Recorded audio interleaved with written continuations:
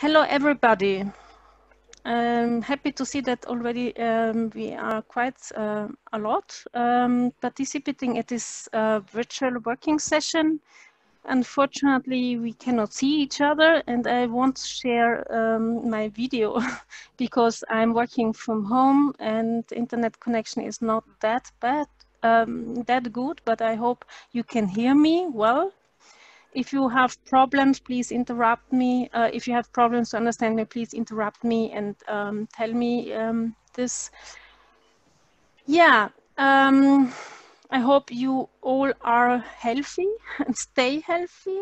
Please take care in these really strange times. We will do our best to keep the session time limitation of 90 minutes. I think it's good if you are not speaking and just listening, that you mute your micro so that we can really understand who talks and don't have any background noise. Yes, I will now introduce you to iAdopt working group. It is, I have to check how this works. Yeah, sorry. How does it work? How can I, yes, I know. So iAdopt is a working group that already started to be active 2 years ago. So in January 2018, we were just a small group of people interested to work on the same issue, to harmonize terminology on observable properties, and I asked Michael Diepenbroek from Pangaea to join me, and then also others from the ENRI, Environmental Research Infrastructure Project, to discuss with me about this topic. And our very first, we started to become a task group under the WSIG, the Vocabulary Service and Semantic Interest Group, in March 2018 in Berlin at the 11th plenary. We called ourselves Conceptualization of Measurement Parameters. Then we had our BOF exactly 1 year ago in Philadelphia, changing again our name, Harmonizing Fair Description of Observational Data. And then we wrote our case statement, which had been accepted. And we started with the kick-off meeting in Helsinki, with now the name Interoperable Description of Observable Property, the acronym iAdopt. We are now 4 chairs. That's me, Barbara Magagna. I'm from the Environment Agency Austria. Then Gwen Moncoiffet from BODC, Michael Diepenbroek from Pangaea, and Maria Stoica, who was designing the scientific SVO variable ontology. So I just want to introduce that we have 6 different tasks. The first task is about collecting user stories and formalized into use cases, which has already been done, it is finished. Then task 2 is survey observation-centric terminology. So we have sent out a survey until end of February. Then we stopped the survey, but we will continue with it after this meeting. And now we are working on task 3, deriving use case requirements, and have then to work on the semantic representations, to analyze semantic representation of observable properties against the requirements. And this will take, I think, half a year till October 20. And then we want to develop an interoperability framework for representing observable properties in environmental research by end of this year. And in the last months, we will test local mapping design patterns. If you want to know more about it, you just read our case statement. You find the link in this slide. So we are interested to address the I of fair data management by building a conceptual framework to support interoperability between existing terminologies and models. We want also to address this by promoting the use of fair terminologies to annotate research data with fair vocabularies.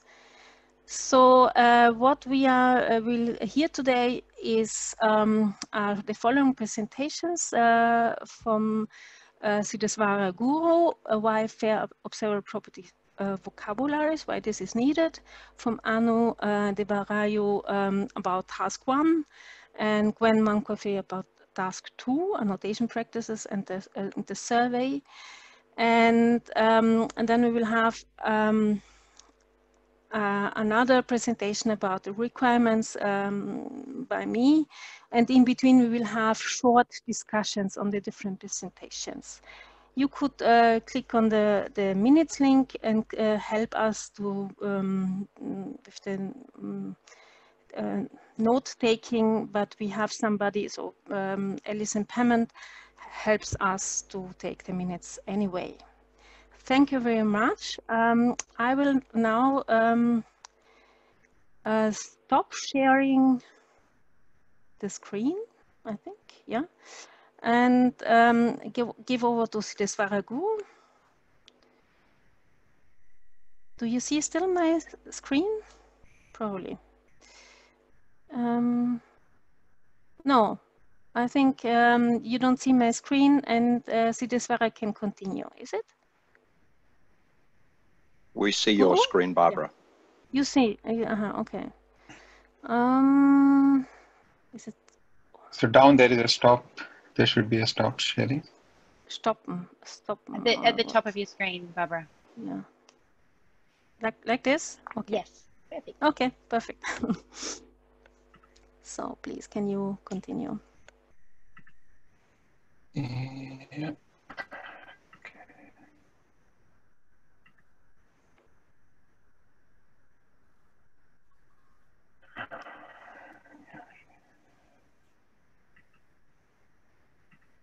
Okay, can everybody see my screen? Yes, that's good, Guru. Yes. Okay, thank you. So thanks, Barbara.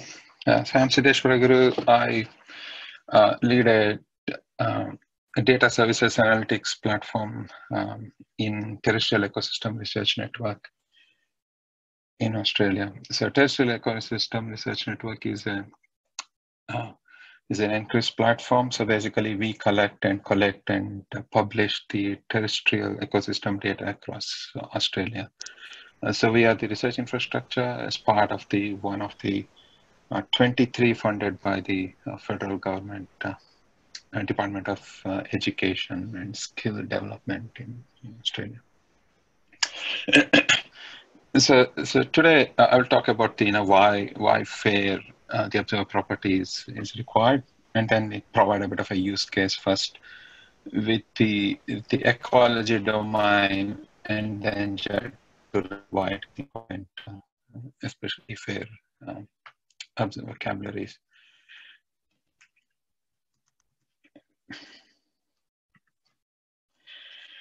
So the ecology is a bit of a complex science, partly because especially the data collection is predominantly the human observation, and then the variety, the diversity of the data they collect is huge. And then there is no uniform methodology that is used as a protocol kind of a thing. It's partly because of the, most of the thing depends on which biome or the ecoregion they are collecting the data as well.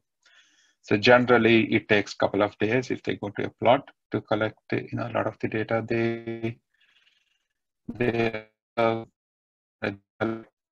site level, the soil information, the geology information, the landform, and then the vegetation and then flora, fauna, the structural aspect of it, etc.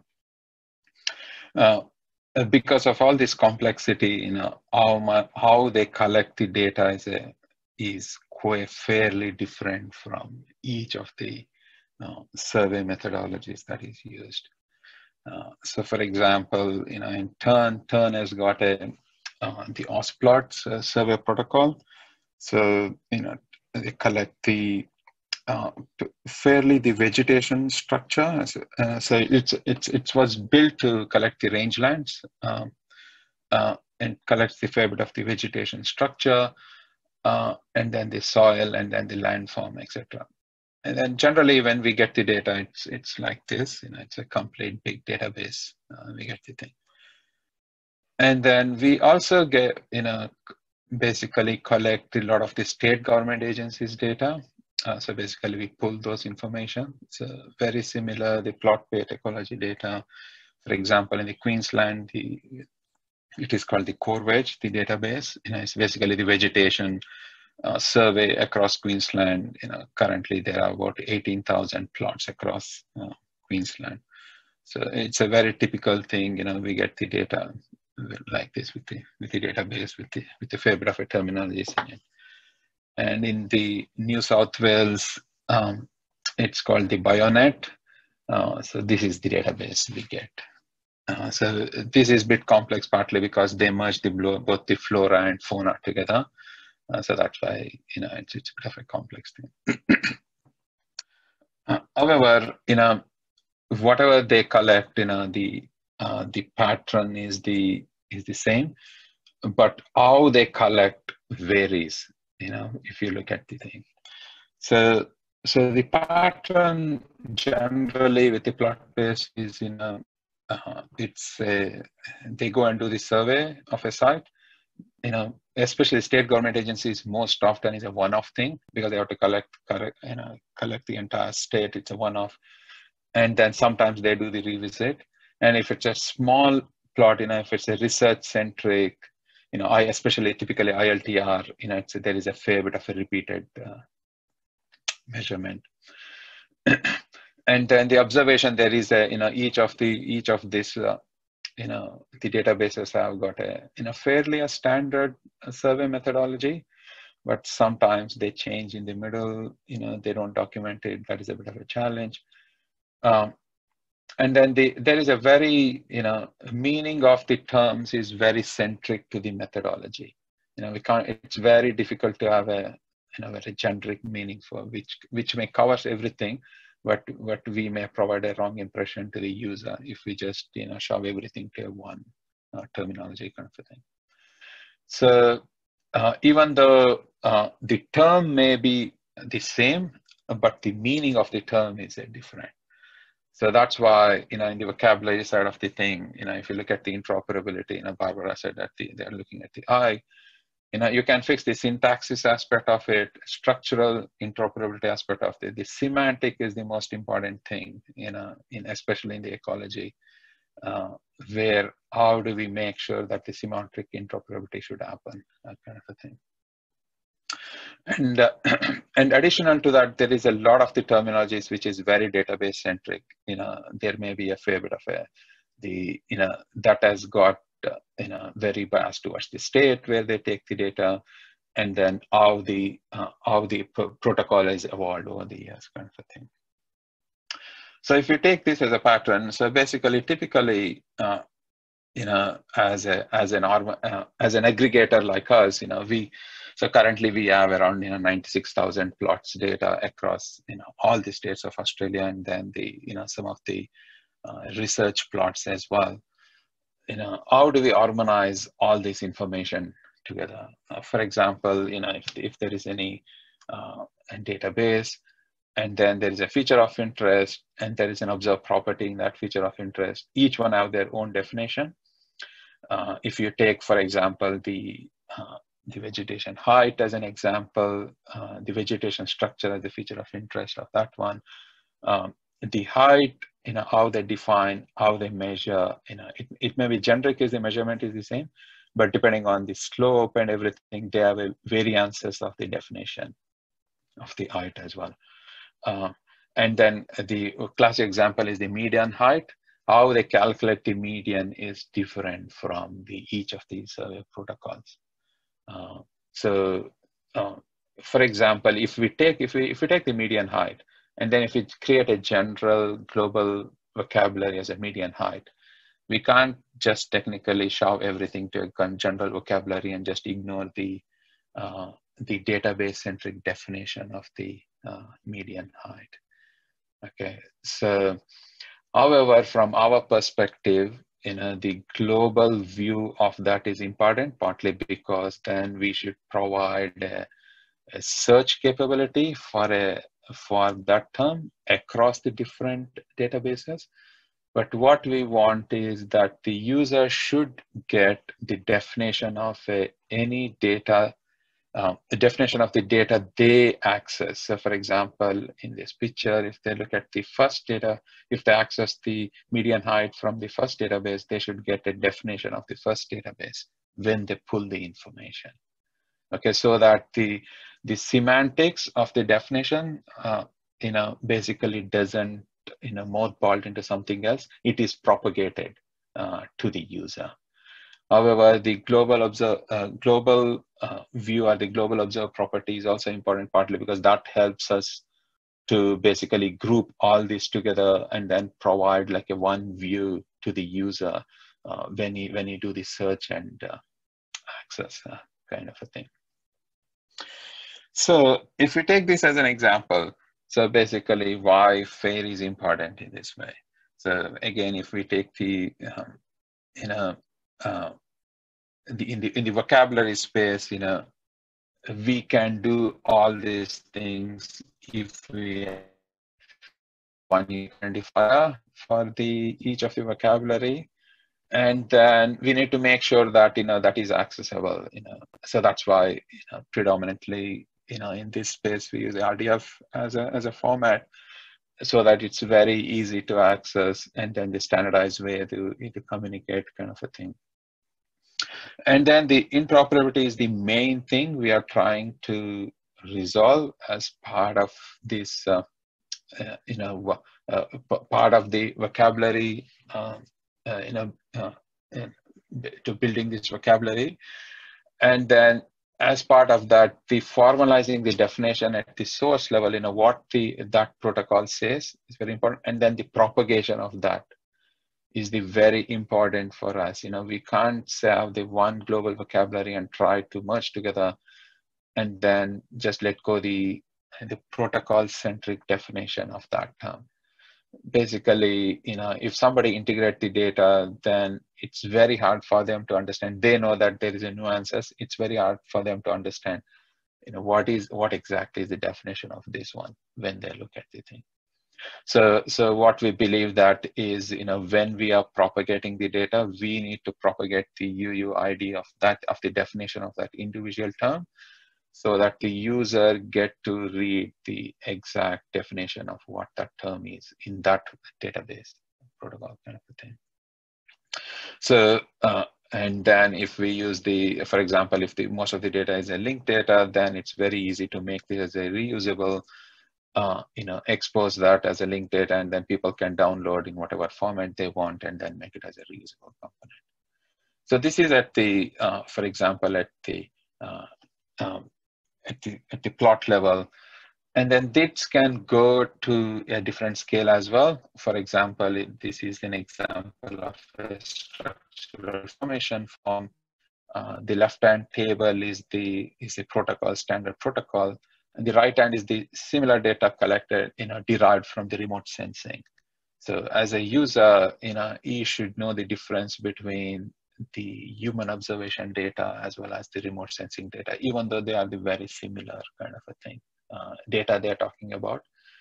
That's where the vocabulary is very important, just to, as an upfront, people or the user should know, okay, what data comes as a remote sensing and what is the human observation, even though they are the very similar thing. So in summary, so what we are trying to do, what is important is, in ecology, due to the survey methodology, what is used as a definition. The tight integration is very hard. we can't just, put everything together and then make one generic global view of the data and then give it to the user. So basically what we are doing is we are dumbing down the data, and then most of the ecologists won't use this. For example, if they're modelers, they won't use that kind of a data, partly because they know that there is a lot of nuances, there is a lot of differences there, and without knowing that, they wouldn't use it. So that's why the semantics is the key, the semantic interoperability is the key. So the main intention for this is the propagation of that, the semantics of each of the terms and definition with the data. That will basically resolve a fair bit of this issue. So we have built a fair bit of the vocabulary for a lot of the terms we are working on currently. So it's available on that website. I'm happy for people to go and have a look there. Quickly acknowledgement to our team, and then Simon Cox working with us on this one, at least in the initial part of the project. I think I'm on time. Thanks, Barbara. Yeah, thank you very much. You are in time. It was very interesting.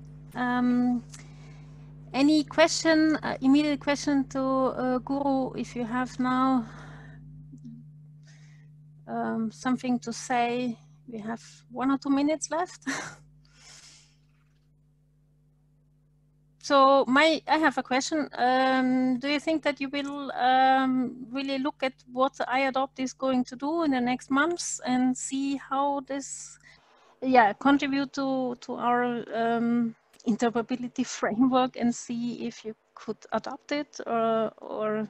Yeah, so that would be a very interesting thing, especially the framework, especially the definition of the thing, especially at the global level. So we want to align with the, with the community standard.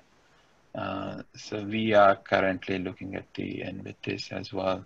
But whatever the iAdopt,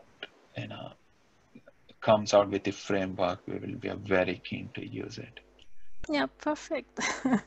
So thank you very much. I think Anu is now. Should now present. Anu, do you want to share yourself the screen, or should I do it for you? Yeah, I think I can share my screen. Okay. Yeah. Give me a second. Screen 1. Share. All right. Can you see my screen now? Yes, we can. All right. Okay, so hi everyone. My name is Anu Surya. I'm a data scientist and part of Pangea Group. Pangea is a data infrastructure for Earth and environmental science dataset in Germany. I would like to repeat what Barbara mentioned at the beginning of this session. One of the main expected outcome of this working group is to develop an interoperability framework for representing observable properties. And to develop such framework, we need to first identify the requirements. So we, the working group, follow a use case driven approach to develop such requirements. First, we start with collecting user stories. So what are user stories? User stories are informal and short description of users' expectations, and such a story consists of several parts. For example, the type of the user, and what they want and why they want such a feature from the framework. So on the right hand side, you can see an example of user story submitted to the working group, where a data manager want to do translation between two terminologies related to observable properties, one from BODC and the other one is from the climate and forecast model standard names, so that the data manager can actually create data files that consist of terms from both terminologies. So in addition to these three format, we also require the domain, applicable domain, as well as any additional informations that related to the user stories. So far, we have received 17 user stories, and these user stories were collected through GitHub issues. And these user stories are not final. So our plan is to work together with the user who contribute user story to further develop the requirement together with the contributors. I mean, the contributors of the user stories. And of course, if you would like to submit user stories to this group, you can do it so through the GitHub link here. So now I'm going to talk about the process of deriving use cases from the user stories we receive. So the first step, what we did is for each of the user stories, we label important keyword that summarize the main aspect of the stories. For example, here you can see user story 17, which is from the previous slide, and we identify what are the main keyword. And the next step is, once we identify main keyword, we summarize the stories in a more simple few sentences. As you can see here, in the second column, summary. And then in addition to the summary of the user stories, we also standardize the domains or subject area, as you can see in the table here, and user role. Why we standardize? Because the stories from the user are quite unstructured. So in order to make further analysis, we need to use some standardized terms of domains and user roles. So far for domains, we have identify relevant subject area based on the classification produced by DFG. DFG is a German research foundation. And we also identify user role. So there are 5 user roles, which is data user.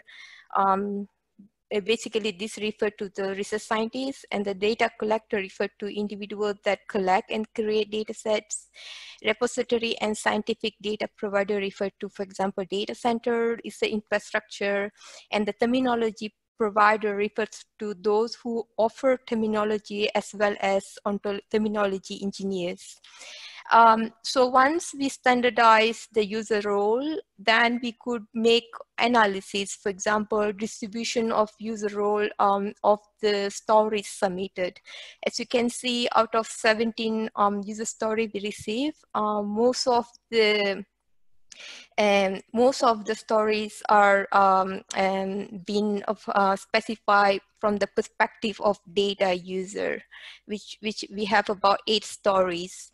All right, so now the step 3 is how I will explain how, through this example, how we derive use cases from user stories, and then group these use cases. So first, what we did is that we identify use case from the user story. As you can see here, use case 1.1, semantic modeling. And this use case is about developing developing terminology representing domain concepts. And this use case this use case was developed based on the user stories 3, 13, 14, and 18. So then we follow the same step. We look at all the user stories, and then we derive relevant use cases, and then we classify or group the use cases into 4 main use case groups. So in these slides, you can see one use case group, which is about terminology generation and management. And this use case group contain 5 use cases, which is about creating and curating and managing terminologies. There are a few important remarks here. In addition to the use cases derived from the user stories, we have also added relevant use cases. For example, in this table, you can see the last row 1.5, which is about multilingual support. This is something we added because we think this is necessary in consideration with the existing projects, but we don't have a relevant user story submitted in relation to this use case. The second important remark is that one user story may be applicable to more than one use case. For example, if you look at the user story 15, the circle here, and this is applicable to 2 use cases, which is terminology management, and the other use case 1.3, which is semantic alignment. So overall, we have 4 use case groups, and in this table, you can see the definition of each of the groups. And we have, and the third column actually indicate the number of use cases we have developed so far. On the right, you can see a chart that represents the coverage of the use case group. So far you can see that the groups of terminology generation and management and data manipulation and integration have almost higher, this group have mostly addressed by the user stories submitted. All right, so I think that is from my side. But before I end, I just want to go back to this slide again, because there's always a confusion. What is the distinction between use cases and user stories? And user stories are very application specific. Use cases are generalization of one or more user stories. If I put it simply, their distinction. So thank you. Barbara, should I stop sharing the screen, or yeah, you can proceed the next the next slide? Yeah. Yeah, I think you see here the overview of the use cases. So we have the definitions of the use cases here also. And if you click on the link, you could see it online. Yeah, we are aware that probably this is not everything. It's not covering all the possible use cases. So could be that we come up with new ones in the next month, I think. And as we said, we are also happy to get user stories. Still, I think we said till end of April. So please have a look at it. If you see that there is something missing right now, could you just come up with some ideas? We have a few minutes, 10 minutes or so to discuss about this. If you see something that should be added here. Somebody wants to say something?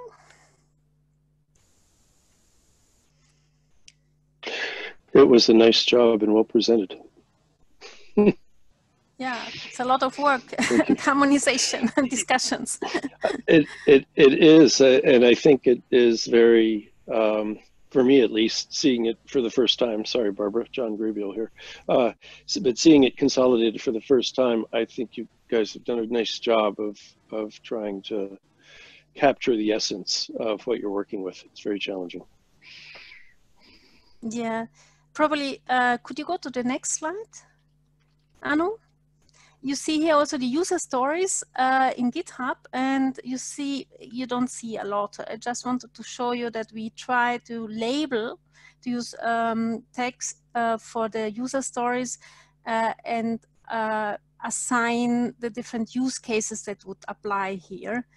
And the job that we will have now is to go back to the contributors of the user stories and ask them if they agree with these assignments, because this is the core group interpretation. Yeah.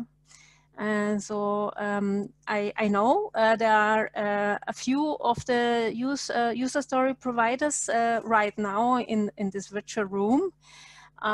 So you could look at the user stories in GitHub and then also check, you could do it now or also afterwards. Please have a look and come back to us also after this meeting in the next days. Come back to me or to the group. You can also discuss this right in GitHub, because all these are issues. So you could say it's not okay that this user stories has to do with data integration also.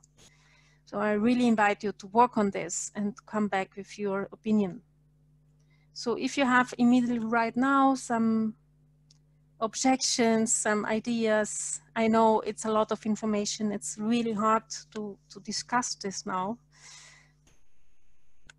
But somebody is asking is this work you're going to have as a deliverable recommendations for concept mapping infrastructure that can enable capturing the relationships among codes for observed properties in different systems? Yes.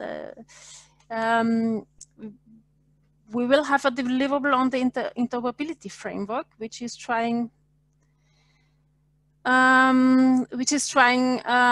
to really map the different approaches to each other. But this is not now the case. So we are working on this at the end of the year. So we are now collecting requirements from these user stories and use cases. Yeah, anybody else that wants to say something? You can directly speak.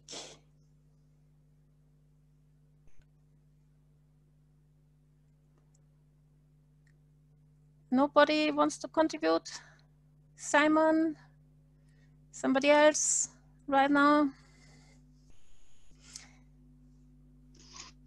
Sorry, what's the, this is just a list of issues in the GitHub, is it, Barbara? Yeah, it's a list of the user stories in GitHub, which are organized as issues. How do you want the conversation to unfold from here? Do you want comments on particular issues in GitHub to continue for Yes. each of these, on particular stories, I should say, that are expressed as issues to continue, and likewise for other parts of the repository, people are welcome to either add a comment to an existing ticket or create a new ticket for a more general document or more general question. Is that true? Each user story has an issue, yeah, and so you can discuss right in the issues, because you can have the complete track of discussions on each of the users. A quick question about those user stories and the sort of labels that appear highlighted there. Is that highlighting something that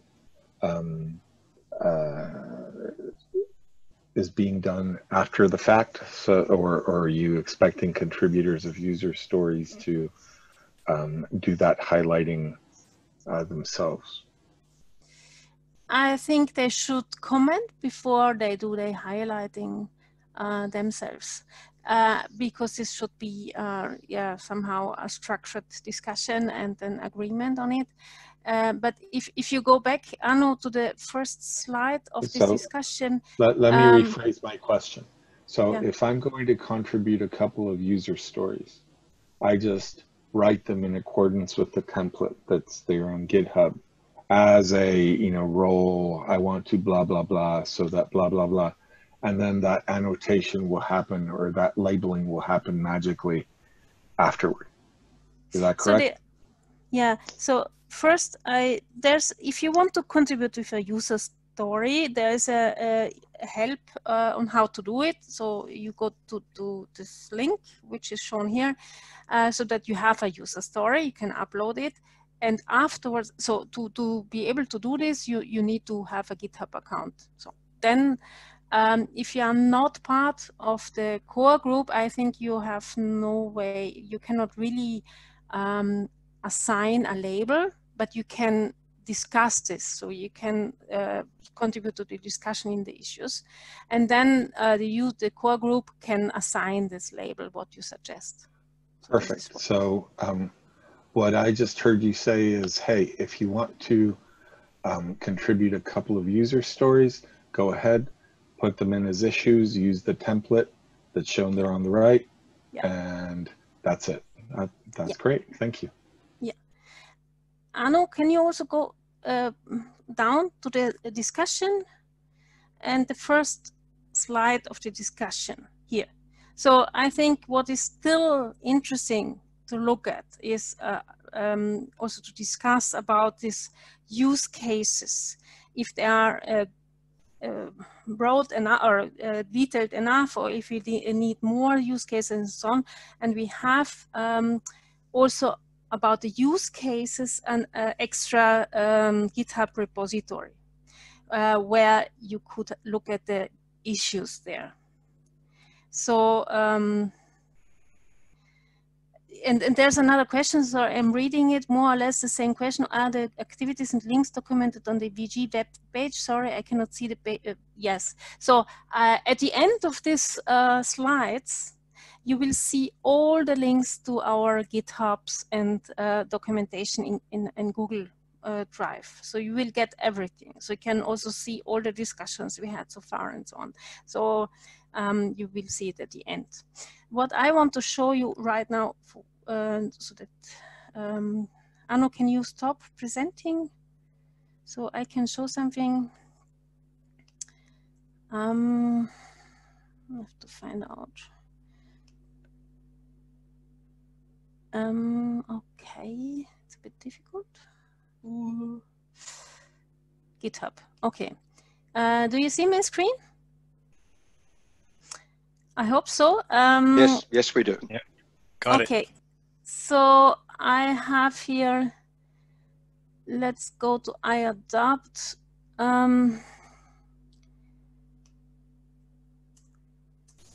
We have in iAdopt 4 repositories, a glossary, a documentation, a terminologies and use case analysis, but now 5 and user stories. So the user stories are those issues with the different users. So each of this issue is a user story, with these labels, and you could click then on it and then discuss it, see this and then comment it and so on. Okay, and apart from it, from this one, you can also go to the use case analysis, where we have issues discussing this table that I presented before. So about the structuring and so on. And this is something that we have really to fix very soon, because after defining these use cases, we have to come to the next step, which are the requirements. Okay. That's all what I wanted to show you. But yeah, probably also one last step, because it was asked before. I wanted to show you that we have a Google Drive with all information about our group. So the group link that I have posted at the end of the presentation would bring you to this. And here you see references, outreach, meetings, and documentation. So here you see all the meetings we had the last 2 years, with all the documentation. So you could always look at it. And we have documentation about our sessions and also the tasks. Okay, so that you know that. I will now stop this and I will give over to Gwen. Please, can you go ahead? with your presentation. Yeah, I'm going to try and share my screen.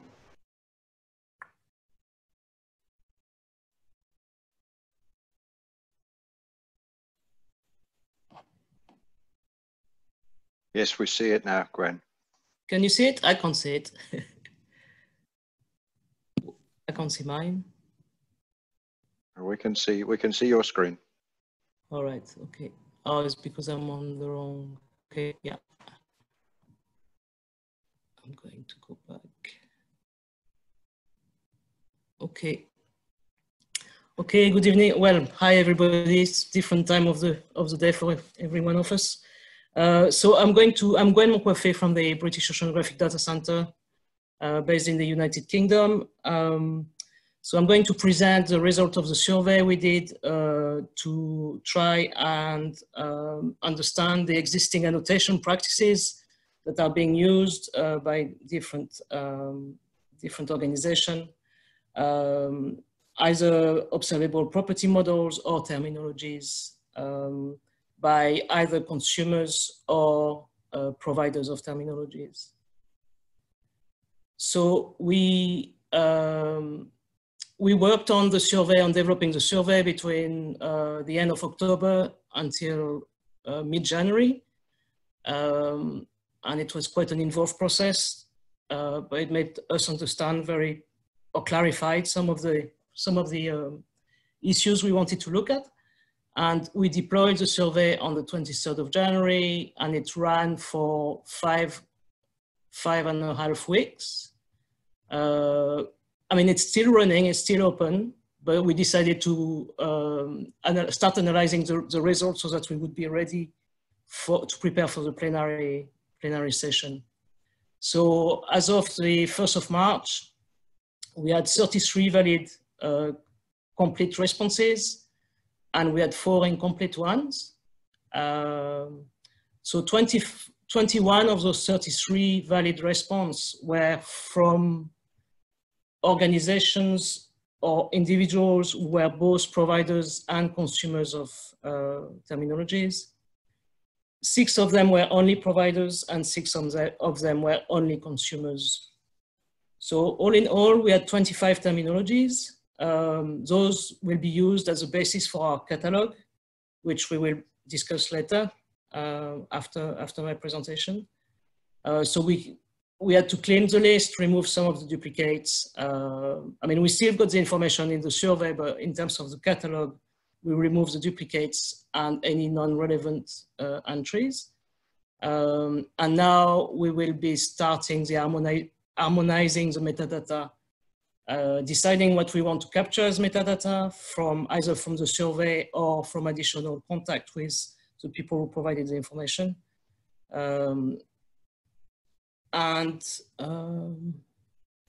So in terms of language, most of the terminologies were English language based, but we also had some submission for bilingual French-English terminologies, and also some comments from terminology provider to say that they were actually able to support multilingual translations, and some of them had already started doing that. So that's an interesting point.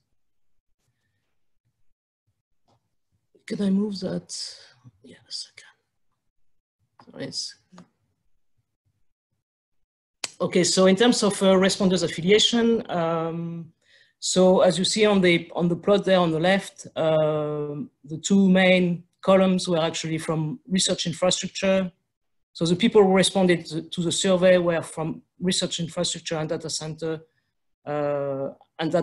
here predominantly. People could tick more. It was a multiple selection, so one person could have actually ticked several of those categories. But it gives us an overview of the distribution of people. So in terms of geographic coverage, I think it's quite interesting to see that. So you've got 2 columns there. The one labeled all is actually all 33 completed questionnaires. And the one on the right is looking at only people who said that they were providers or both providers and consumers of terminologies. So you can see that, well, many of the countries represented are either English-speaking countries or European countries. And we've got quite a bit of gaps. We are missing people from South America or Hispanic countries, including Spain, but also the whole Hispanic world. We are missing quite a lot from Africa as well, India, Asia, Russia, etc. So this is something we might want to look at in the future to try and promote our work and try to attract more people from more diverse geographic distribution. So in terms of profile of responders, again, 3 big columns there. They were researchers and data managers, not surprisingly, and they were in about equal representation. And the good thing is that all except one said that they were agreeing to being contacted and contributing further to the work or mentioned. So this is good. So in terms of domain coverage from the people who filled in the survey, so it was principally terrestrial ecology and aquatic ecosystems, oceanography and biodiversity. They were the big dominant area there.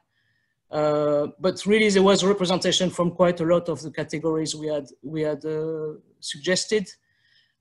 One important thing to notice on this plot is that arrow there, where you can see that we don't have much representation from remote sensing at all.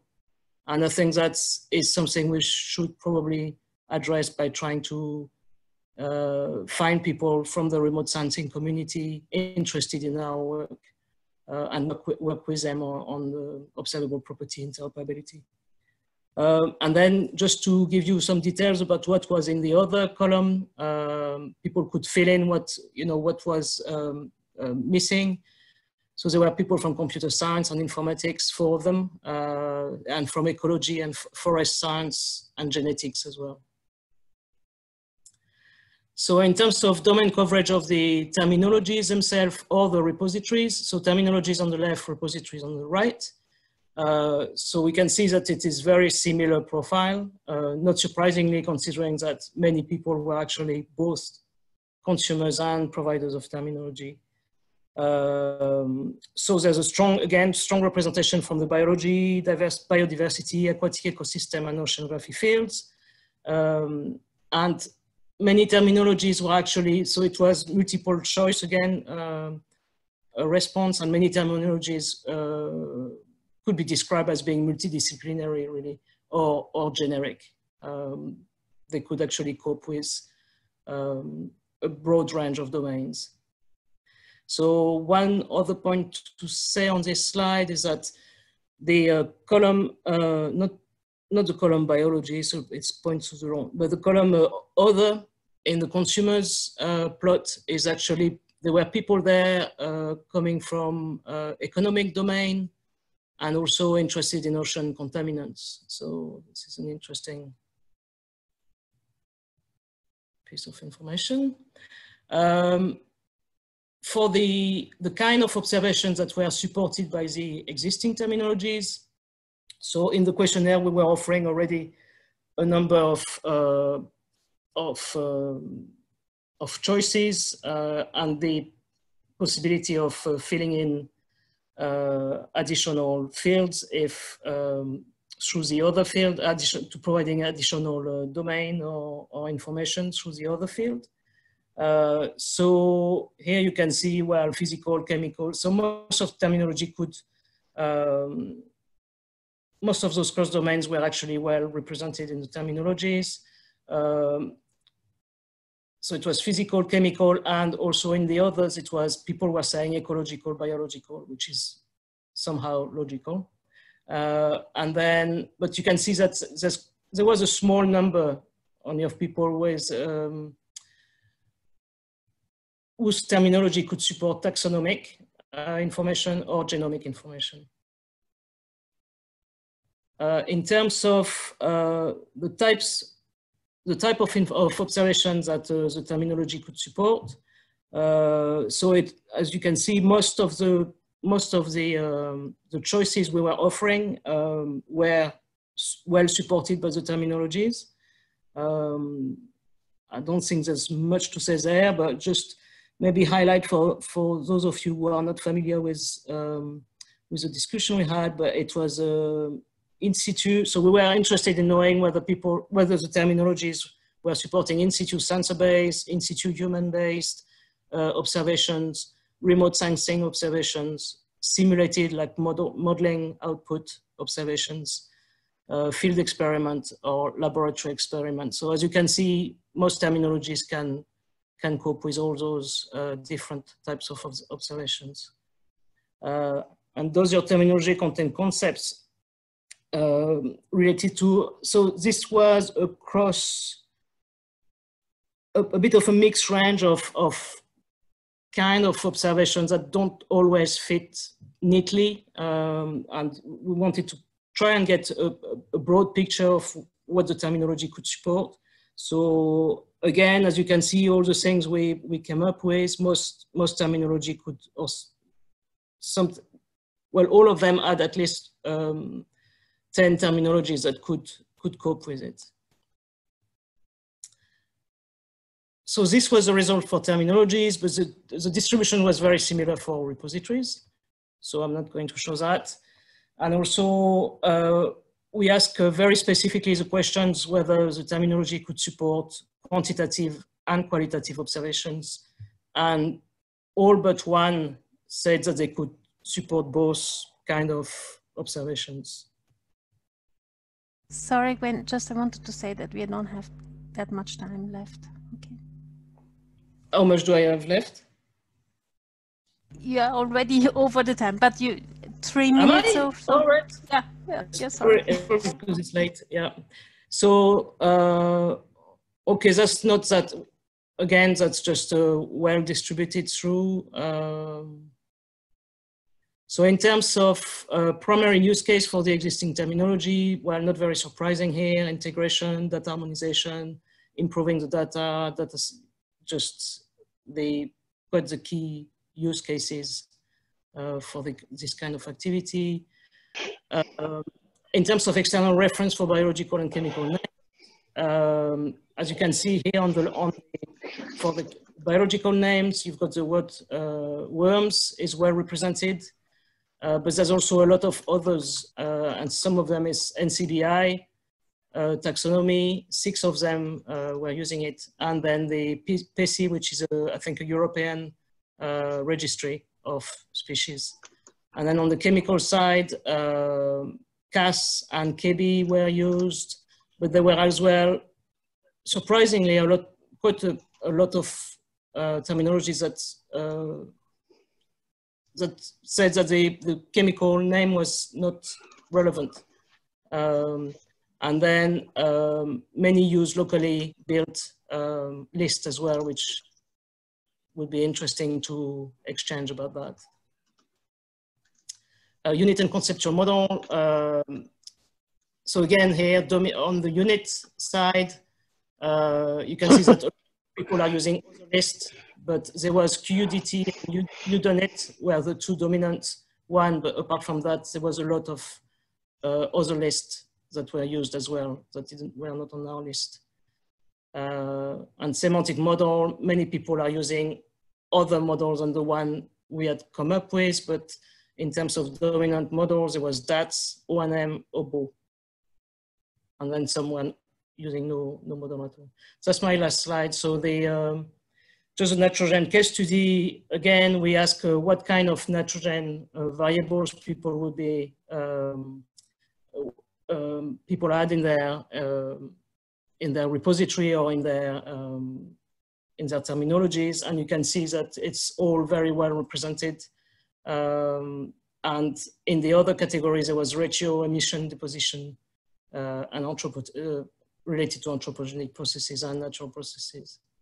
We also had 9 spreadsheet submissions, and then a couple of extensive list of variables related to nitrogen. Right, sorry to go over time. Okay, hi. So perfect. So, You took a bit. Should I? Yeah, please go ahead. Introduce the discussion. So basically, what we would like to focus on the discussion is what should be our next step for building the catalog of terminologies. So here is a list of all 25 terminologies we've got so far. They are very, very different from each other's. Some of them are targeted at very specific fields or very specific traits, and others are full models. So we need to come up with. May I say something to that slide? Yeah. So it is not complete. So for example, ENVO is not there yet. So we expect still some. Why is ENVO not there? I don't see ENVO. Can you go back? So it is here. It there? How do you go back? Oh yeah. Yeah. Yeah, and no, ENVDES is here. No, ENVO. No, actually, Barbara, ENVO is not here because it's not. Yeah. There's no submission yet. Yeah, but I know that we will work on it. I hope. Yeah, I mean, obviously, that's what I was saying. It is the base to the catalog, but yes, it will need to be. I mean, it's like the user stories, isn't it? We want to carry on attracting more input from. Yeah, I have a comment on the Pangea parameter because I'm managing it. That shouldn't be in the catalog because it's unstructured. I know. Yeah, so you could. I know. I have already deleted it in the actual catalog. Yeah, you've got. Yeah, I know you've got a comment there. So yeah, it's just. I mean, this was just put together last week, so it's really fresh from the survey. So Pierluigi, it's really just a start. Yeah, Pierluigi is asking us to publish it on GitHub, but I think first we have to decide also on the metadata elements we should highlight. Yeah. So in terms of metadata, really, we have to think, why we want what kind of metadata we want to associate to those terminologies, and really, it is to help us assess the terminology with regards to their fitness for purpose. In relation to the requirements we will identify to address the user cases and the user stories. So it's really, if you could help us come up with a definite list of metadata fields. Obviously, we don't want to create more work than is really necessary. So if you're aware of lists of metadata fields that are already useful, that people have used. Gwen, about Clément Jonquier, who works on metadata for terminologies. So they have 200 fields. That's quite too much, I think. But but that's what I'm saying. We're not trying to do a catalog for the sake of doing a catalog. We're really doing it so that it can inform our work with regards to working with the terminologies that have submitted information and see how they fit the requirements or how they could fit the requirements for to address the user stories. I mean, would anybody disagree with that or? Sorry, I didn't get it. Will we put this also as GitHub issues somewhere so that we can discuss it? Yeah, we can. I mean, we can. Yes, we will need to create a discussion. Yeah. Yeah, we can do it as a repository. Yeah. Okay. May I add some of the comments I've read here? First of all, there was the question why we focus on environmental sciences. Yeah, this is our group is at the moment focusing on this domain because it's already quite diverse and difficult. And if we succeed in this area, then yeah, perfect. Then we can just look at other domains like health and so on. But yeah, we need to start small, although I think environmental sciences are already very diverse and difficult to solve. And then we can see if we can agree also on in other domains, because we have everywhere observable properties, that's sure. So is there a form for submitting vocabularies? Yes, there is a form also for submitting vocabularies. At the end of this presentation, you will see the link to the survey. Yeah, if you just want to have to list the vocabulary, then that's also fine. But for us, for our whole study, it would be much, much better if you really could contribute to the survey.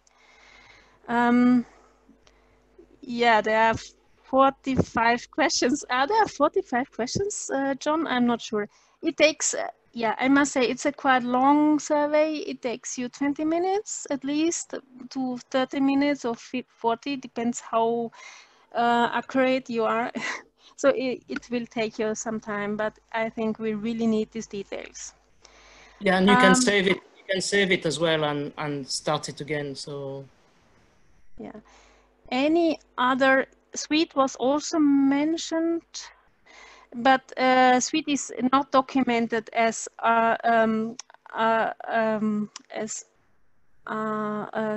terminology as such. It was mentioned from other perspectives.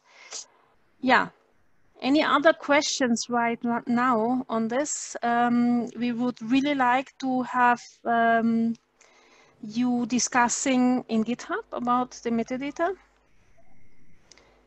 Survey link, the survey link. Can anybody put the survey link in the Zoom chat? You will find it anyway on the presentation. I now share the screen. Is it okay, Gwen? Can you stop sharing? Yeah. I need to do anything? Thank you, Sirko, for putting in the link to the survey.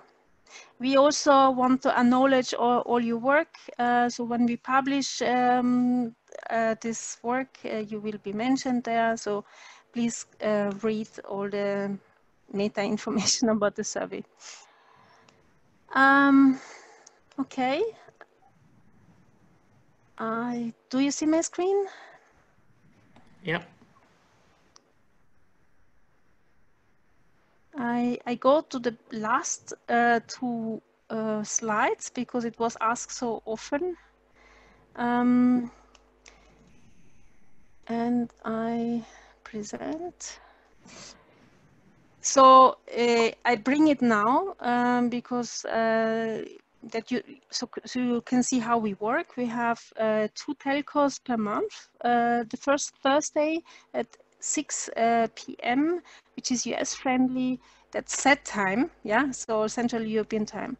And the third Tuesday at 10 set, which is Australia friendly time. And we have some core group discussions also in between. And you can find all the material on Google Drive and ongoing work in the GitHub, and these are the links. And yeah, if you want to participate and to contribute, please first subscribe to iAdopt so that you get all the information sent out by me for teleconferences and so on.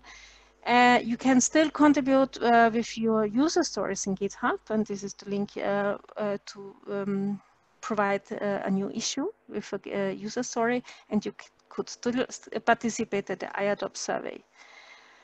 And user stories and surveys are open till end of April. Could be that we are accepting them till end of May, but at a certain point we have to work with the material we have. Otherwise, we cannot go to the next step.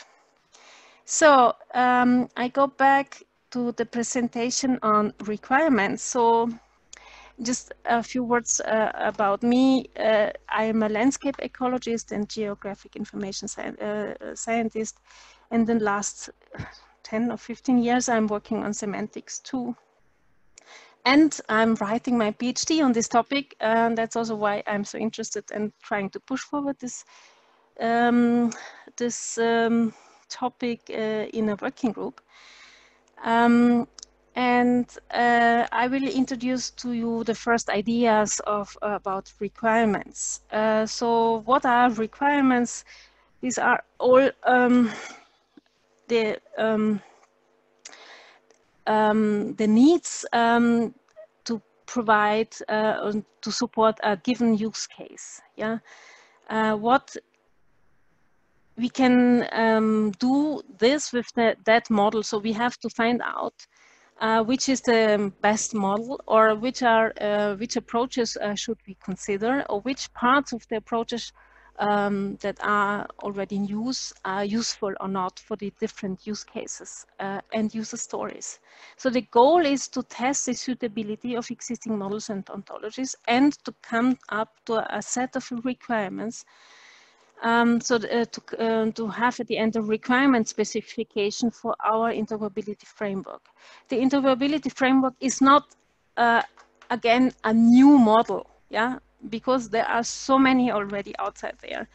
That will be a compilation of already existing parts and solutions out there that we compose together and which we want to map to each other.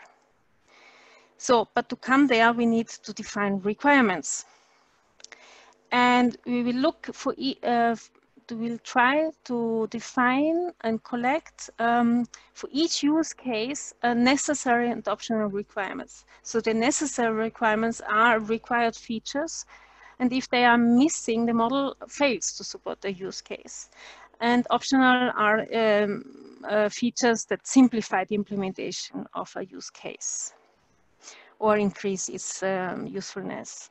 Okay, so I want to show you the work plan and give you an overview what we really want to achieve in the next months. Okay, give me a second.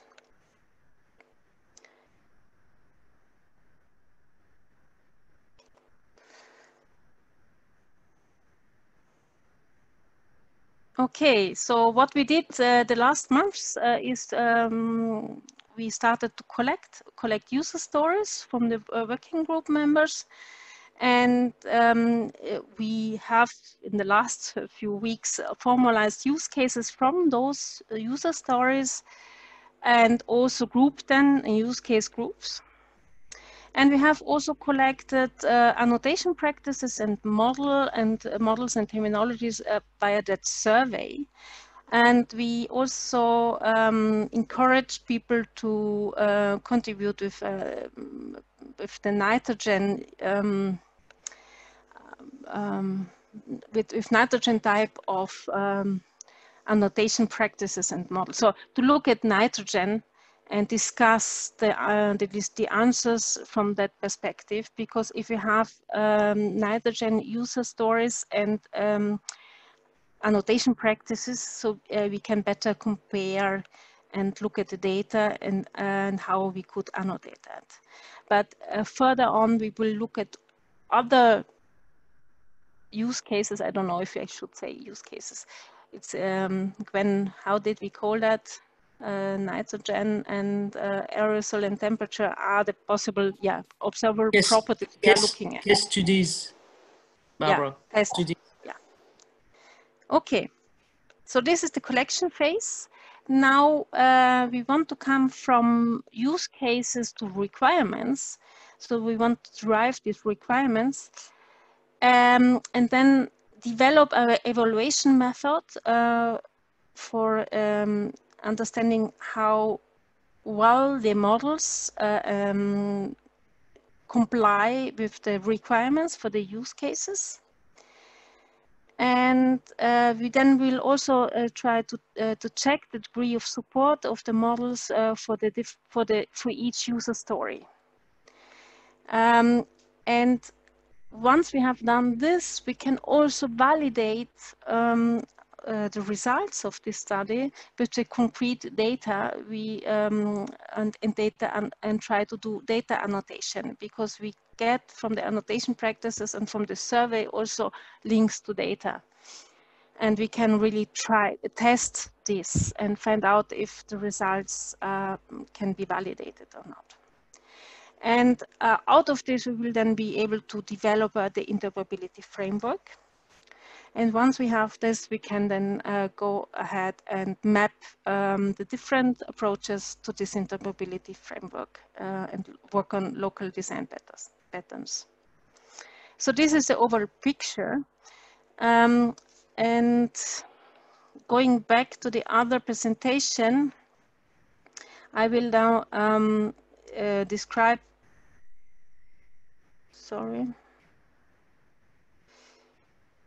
what this means in detail for the requirements analysis. So we first have, as I said before, to agree on use case definitions and involved actors. So this is what Arno presented before. And we have to ask the user story contributors to check the allocation to use cases. So really to find out if the labels are correct or not, and all this discussion on GitHub. Once we have done this, we have also to define requirements for each use case as necessary and optional requirements. And I think this will be a work from the core group, but everybody is invited to contribute for sure on this. And then we will also check again if the user story contributors would agree on these requirements, or if they need other requirements to be added here.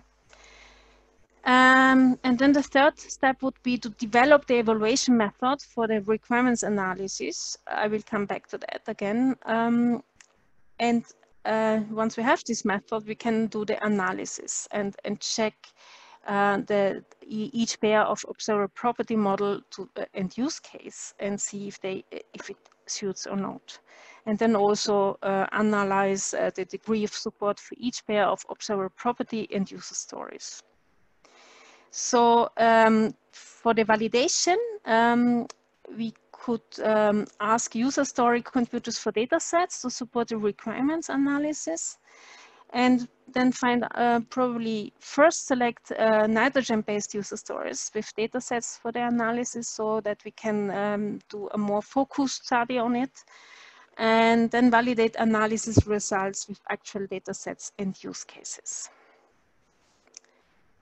And how we come to the method for requirement analysis, I think this is a work in progress. We have to find out, we have to do a literature study on methodologies used in ontology engineering, like competency questions, metrics applied, and so on. So this is something that we have to look at in the next 2 months. To work out well this methodology, decide which methodology to apply and how to adapt it for, how to develop it for our group. And here we are really happy if we get some contributions from you. So we have still 10 minutes left. It's not a lot of time, but we could discuss on the requirements in the next 10 minutes. And I would be very happy to get your input, because this is at the moment, this is really work in progress, and we started with the requirements right now. Okay. So I stop presenting. And I check the chat if there's something that I have missed, or you can really also just speak or raise your hand. I can sum up a lot of the chat by saying a number of us were micro-engineering the survey going forward as far as possibilities. And I think when you read that later, you'll be happy to think about some of those things. I'm excited about, I think the survey is compelling because it's a pretty rich survey, and I loved the presentations Gwen came up with for it. And if people are able to fill it out in thorough ways, as they seem to be, it seems to be a pretty bountiful source of information. So that's been very nice. Thank you, John, for this. Yes. Any other comments? So for the requirements, sorry, dominating Go now, ahead. but I won't take long. For the requirements, is there any? The problem I had filling out the survey and why I didn't do it is because I could have listed a whole lot of requirements from a whole lot of different use cases, as I'm sure many of the people on the call could. How are you imagining constraining the requirements or expanding the requirements to satisfy your original goals for this project? Good question. Yeah. Can we? Yeah, exactly. Is there any way we can provide requirements to you or help in this process to focus things on what you need? Yes, I think we need the use cases also as issues somewhere, because we will work on GitHub again. We have the user stories, but we don't have the use cases as issues. And for the use cases, if we have them as issues, we can try to gather the requirements for each of them and discuss about them. I don't know. Yeah, I think for the Barbara, I think for and John, for the use case and for the requirement, we really need to focus on the key requirements that we need to address each use case. So, I mean, yes, I mean, we really have to be very systematic and very, I really think we can't think about every possibility. So we just really have to focus on say, the three top requirements to address each use case. And there might be some requirements that obviously will be needed for more than one, obviously. But, so I think after this session here, the next weeks we will really concentrate on the methodology, how to collect all this information in a ordered way, so that we can get this done really structured. I think we can learn a bit from Pierre here. We can learn a bit from the social science community, you know, how they go through survey documents and then code it. You know, they come up with a coding scheme in order to organize that information and then act on it. So it's you know, it's approachable. It's not something that you have to be a social scientist for many years, but you know, maybe we can get some help there. Okay, nice. Perfect. Simon, you said that you were also working on in the CoData group on units. Is it? And you are collecting requirements for that. Are you still here? Yes, I'm still here. We're not doing as formal a process as you are running here.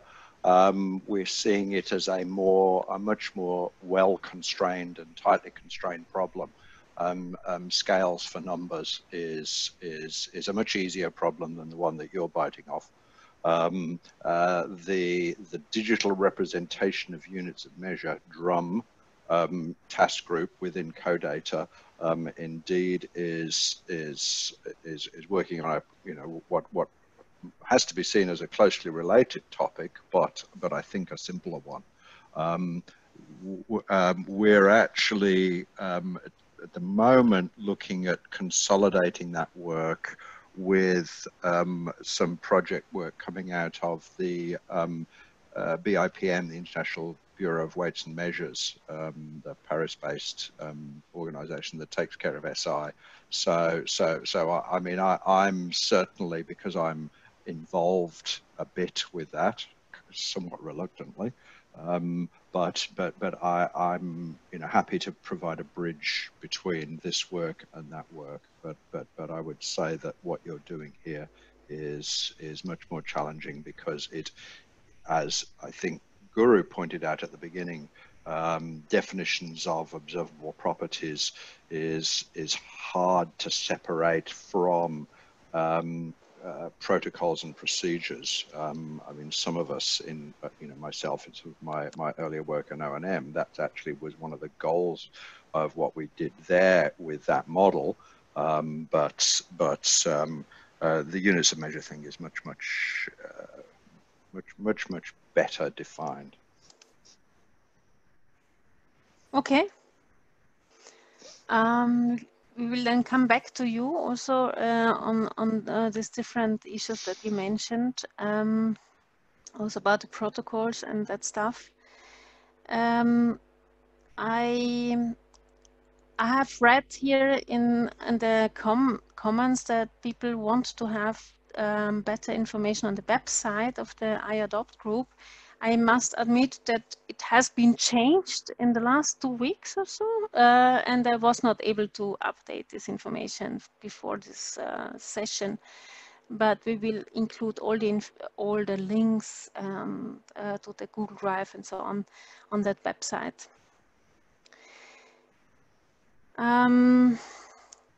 Yeah, I also think that we need some help on finding a good evaluation method for the requirements. If somebody has experience on that, yeah, I would be very happy to get some ideas where to look at. I must also say that Sirko helped very much. Sirko Schindler, who is also here, he has worked on requirements for units of measurements. So this, I don't know, Simon, if you know his work. Probably Sirko can post, put the link to this paper here, because this is something that I'm working on looking at too. So would you like to say something, Sirko, on this? Are you still here? Yeah, I'm still here, but don't Are really you still know. working on it? No, this is pretty much, for me at least, a finished project, but a colleague of mine started to generalize the approach we had in the past. So there's still somebody working on that. Sorry, which system was this, Sirko? What do you mean by system? This was a units project?